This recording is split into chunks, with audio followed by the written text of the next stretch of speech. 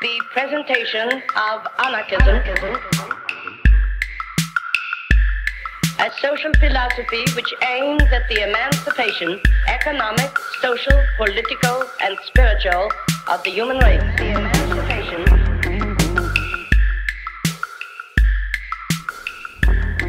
Anarchist Essays is brought to you by Loughborough University's Anarchism Research Group. For more information on the ARG, see the link in the show notes or follow us on Twitter at ARGLBORO.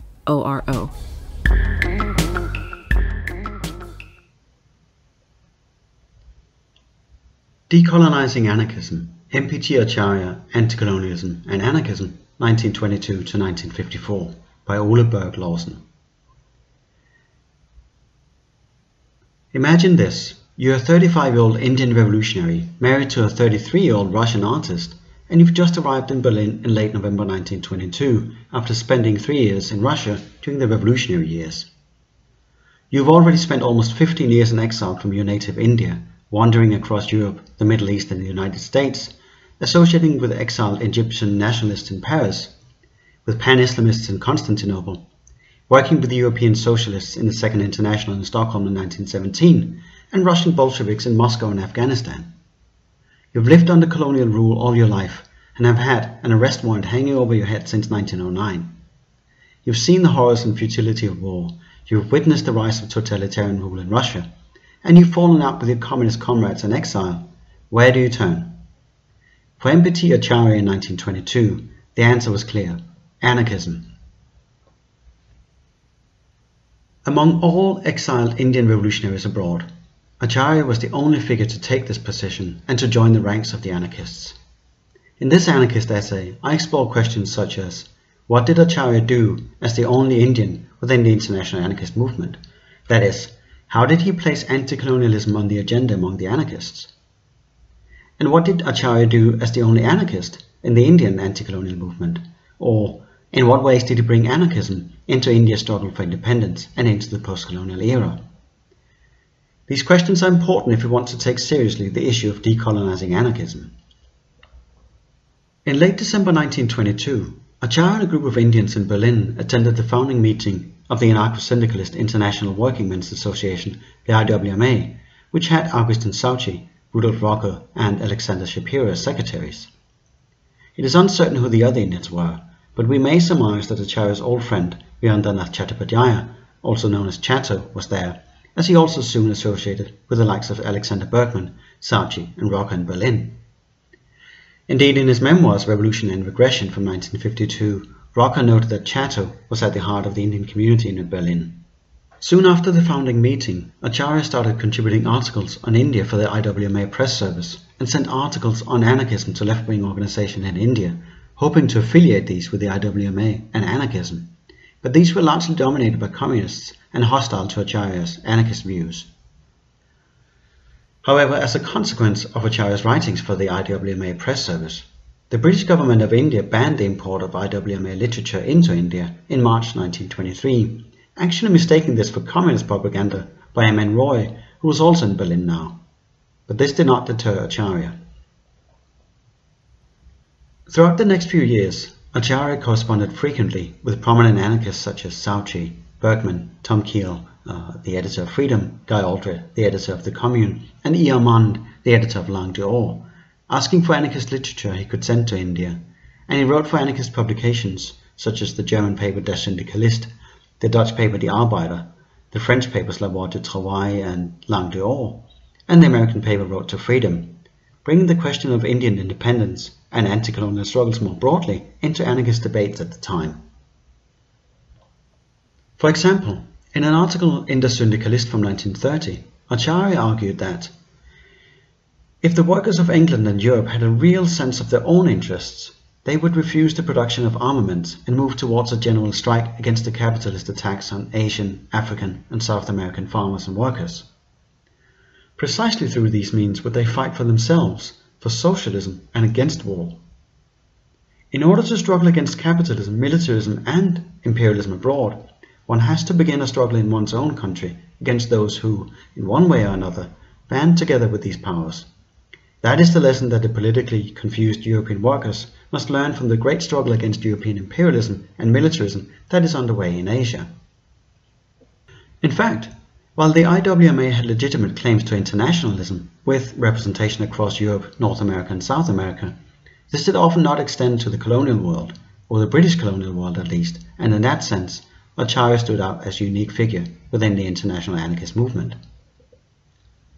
In 1920s Berlin, he is still associated with some of the other Indians, such as his old friend Chatto and Chatto's brother-in-law A.C.N. Nambiar, and later Ranchodas Bhavan Lodwala. And he frequently wrote for Indian papers such as Forward, the Maratha, the People and the Bombay Chronicle, being the Berlin correspondent for the latter paper. What is interesting about his writings for these publications is that he rarely mentioned the word anarchism, but wrote about the failure of parliamentarian politics, of the dangers of Bolshevism, nationalism and fascism. He would write for these papers anarchistically, as he later said to the Russian-American anarchist Boris Yelensky. For instance, in an article from The People from 1926, Acharya argued that socialism and the state idea cannot be harmonized. If people want socialism, they must act for a society without the state, which can only be managed in small independent communes, acting together for common benefit by production and uniformization of consumption, without, of course, separate ownerships, barter, exchange, profits and money. In 1927, at the invitation of his old friend M.A. Faruqi, and with Souchi guaranteeing his anarchist credentials, Acharya joined the International Anti-Militarist Bureau, the IAMB, and the International Anti-Militarist Commission, the IAC, an anarchist organization set up to cooperate more effectively between the IWMA and the IAMB. And he wrote frequently on issues of anti-imperialism and anti-militarism for these two organizations' monthly press services. The IAMB also had ties with the League Against Imperialism, founded in 1927 by Willy Münzenberg and Acharya's old friend Chatto, with the financial backing of the Comintern. Some documents suggest that Acharya was a member and worked as a typist for the League, but soon defaulted because of its ties to the Comintern. This connection did not immediately deter the IAMB secretary Arthur Müller-Lehning because, as he wrote to Acharya, "The fact is that for the first time we really have a connection with the colonial people, and the indisputable fact is that they all joined the League. We are working in the League for as long as it's possible, not because we want to work so much with the communists, but because we think we'll lose all contact with the colonial people. The more non-communist organizations join the League, the more we'll be able to form a truly non-party organization." Müller-Lehning's admission, of course, underlines the fact that the anarchists and anti-militarists did not have a strong presence in the colonial world, with the exception of Acharya, but the League offered a way in. While Acharya frequently contributed to the press services of both the IAMB and the IAC, these organizations were also interested in another Indian pacifist, namely Gandhi, whose non-violence campaign in India attracted great attention. Acharya remained ambivalent about Gandhi, sometimes criticizing him for not denouncing the state completely, but also admired Gandhi for undertaking the Salt March in 1930, for instance, calling him an anarchist tactician of the first magnitude. After Gandhi died in 1948, Acharya even went so far as to state that, quote, "Gandhi did not believe that any state will establish socialism, i.e. a classless society. He was right. In this matter, he was an anarchist, maybe a philosophical anarchist." By the early 1930s, life became too dangerous for Acharya in Berlin. After the Reichstag fire in late February 1933, the German anarchist Erich Mühsam was arrested and soon after sent to a concentration camp and eventually executed in July 1934.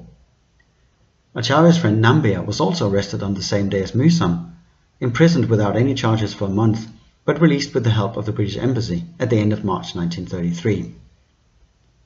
Alerted by these events, and at the suggestion of Subhas Chandra Bose, who was then briefly in Berlin, Acharya and his wife fled for Switzerland in February 1934, staying with his wife's sister in Zurich, and he spent the next year on the run between Zurich and Paris, where he frequently saw Armand and other French anarchists. With the help of these outlaws, as he called them, he managed to raise enough money to return to India in April 1935. He settled in Bombay, which, as Gyan Prakash puts it, was the place to be if you're a writer, an artist, or radical political activist. Acharya wrote a few articles on British colonialism as well as the Spanish Civil War, but also found time to publish his memoirs, Reminiscences of a Revolutionary in the Maratha, in 1937. In the late 1930s, he gave a few talks on anarchism in Bombay and wrote for the Oriental Review, a libertarian publication edited by his friend Ludwala, as well as for Marcus Graham's paper Man, Amans Lang d'Or, and Community Life, the publication of the British Larno Circle. When the Second World War broke out in 1939, Acharya was cut off from the international anarchist movement, and little is known of his activities during the war. Shortly after the end of the war, Acharya joined the International Institute of Sociology in Bombay, a libertarian organization set up by Ludwala. Throughout the next few years, as the institute changed its name to Libertarian Socialist Institute due to Acharya's anarchist influences, Acharya and Ludwala founded an anarchist library in Bombay, reprinted anarchist texts such as Rudolf Rocker's Nationalism and Culture through its publishing wing, and reached out to global anarchist circles. Upon hearing from Acharya in 1946, Souchi wrote to Rocker, "I think he's the only comrade we have in India," and Rocker responded about a month later, "Of course I remember Acharya. I think you're right. He's probably the only Indian comrade we have. There are a number of intellectuals who are close to our thought, but we do not know how that develops. Nationalism has flourished there, as it has everywhere in Asia, and this ghostly light must probably burn out before people become receptive to other ideas." In 1949, when the international anarchist movement reconvened through the Commission for International Anarchist Relations, Acharya became the point of contact for India, alongside D.N. Wanchu, the son of one of his friends. In fact, in the early 1950s, the two of them tried to start a new anarchist publication in India called The Crucible, and they reached out to the likes of Souchi and the German council communist Karl Korsch, the German anarchist Helmut Rüdiger, and the Japanese anarchist Taiji Yamaka, and asked them to contribute to this new publication. It is unlikely that a magazine ever materialized, as they couldn't raise the money needed, but Acharya was keen to start a new anarchist publication in Asia, and carried on extensive correspondence with Yamaka and Chinese anarchist Lu Jianbo, as well as with Australian council communists Jim Dawson and Harry Houghton, with a view to do this. However, the untimely death of his wife Magda in February 1951 dealt a serious blow to Acharya's activities for a while, and it seems he was unable to pursue this idea any further. He was in his mid-60s by then, and had been diagnosed with tuberculosis in late 1947, which often left him bedridden for months, and his last years were plagued by starvation and illness. But that did not prevent him from writing.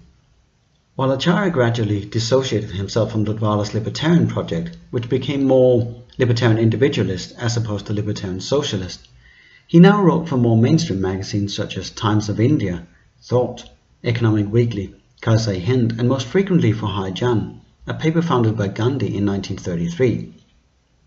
The communist and socialist publications refused to publish his anarchist writings, he said, so he had to write for these papers and thereby reach a different audience.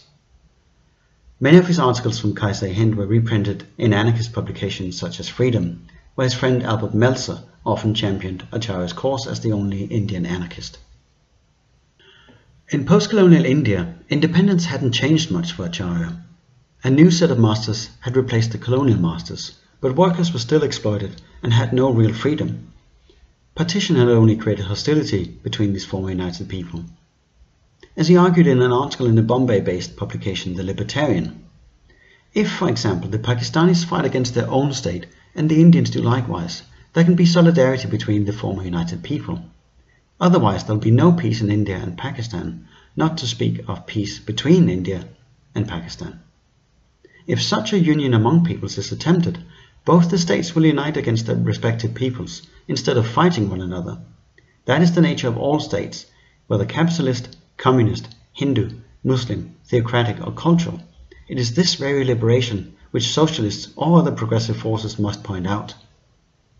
In the wake of the assassination of Gandhi in 1948, Acharya accused former Gandhians such as Rajendra Prasad, the new president of India, of betraying their former pacifist principles now that they were in power. By contrast, the Gandhians around the Haijan group, which included Vinoba Bhave, were near-anarchists, as Acharya wrote to Boris Zelensky, and the editor, K.G. Masrwala, was actually becoming more sympathetic to Acharya's anarchist views, but he sadly died in 1952. In the early 1950s, Acharya was still writing for international anarchist publications such as Freedom, Tia Libertad, Les Nouvelles Pacifistes, Konkurrent und die Freie Gesellschaft, and he had frequent correspondence with Sauci, Amand, Jelensky, Yamaga, Melzer, the Romanian anarchist Eugen Velges, the Belgian anarchist M.P.T, and the Swedish anarchist Bert Ekengrain. In his letters to these figures, there's also a sense of sadness, especially after his wife died. As he wrote to M.P.T in 1951, "I've been ill for the last 3 years and postponed writing a large number of friends abroad. Recently my wife and breadwinner also died, and I feel like a baby without anyone to take care of me. I'm now 65 years old." To Yamaga he wrote in 1951, "I feel terribly alone now as there's no one to take care of me in my illness. If I become ill, I'll die in hospital. So I'm afraid of becoming ill, since no one will attend to me." His illness caught up with him in 1953, and in May, Acharya wrote a heartbreaking letter to Jelensky. "Dear Comrade Jelensky, I've been confined to bed all these 5 years, and especially during the last year I've been worse off. You probably know that my Russian wife died over 2 years ago. She was earning, and I'm not earning anything since 1939. I'm ill, alone, and without any money, and I find that I'll die of malnutrition very gradually.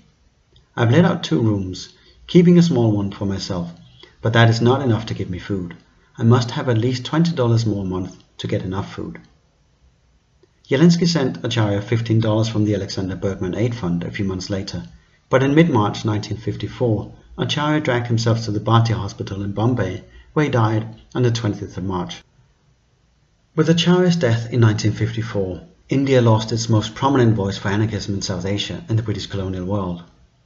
While he never published any major works or had his own anarchist paper, his more than 200 articles from anarchist publications across the world are testimony to a tireless agitator for anarchism in India, and also to an overlooked but important figure within global anarchism in the first half of the 20th century.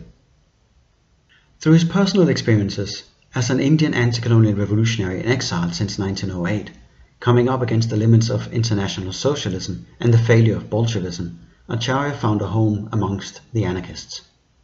He placed India's freedom and the colonial question on the agenda in his writings for the IWMA Press Service and numerous other anarchist publications, and he soon tied questions of anti-colonialism and anarchism to anti-militarism in the IAMB and the IAK, and in his writings on Gandhi.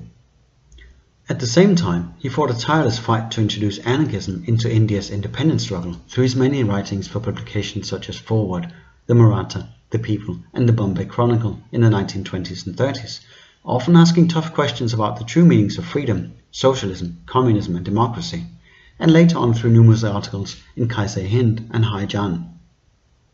And through his work for the Libertarian Socialist Institute, there was a glimmer of hope for an anarchist movement in India, but this never materialized. If we are to take seriously the task of decolonizing anarchism, it is necessary to look closer at figures like Acharya to understand how anti-colonialists approached the politics of anarchism, and to see how anarchists viewed anti-colonial struggles. At the same time, to understand the process of decolonization in the colonial world, it is important to consider Acharya's articulation of anarchism in conversation with other voices for freedom, to actually understand the true meaning of freedom, freedom not just from colonial masters, but from post-colonial masters assuming the roles left vacant by former oppressors.